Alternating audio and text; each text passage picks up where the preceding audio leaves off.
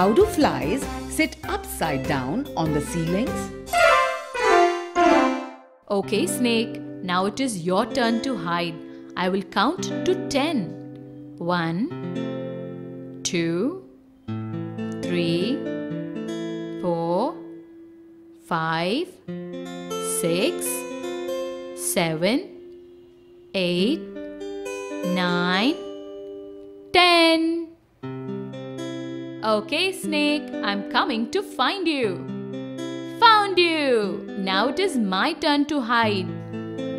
Oh no! Hey, reindeer! Look at that fly.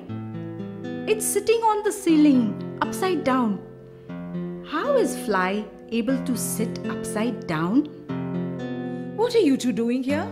Don't you know that you are not allowed here?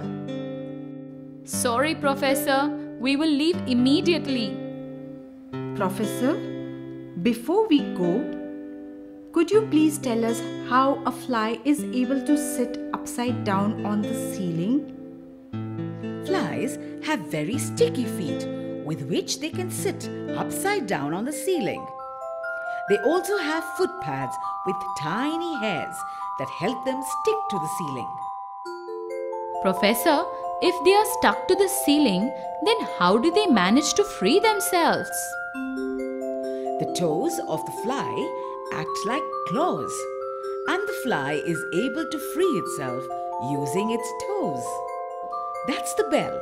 Hurry up, or you will be late for your next class.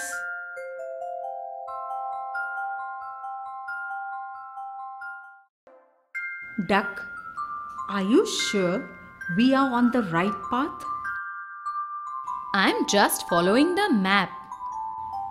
Then where is the rest of our class? I think we are lost.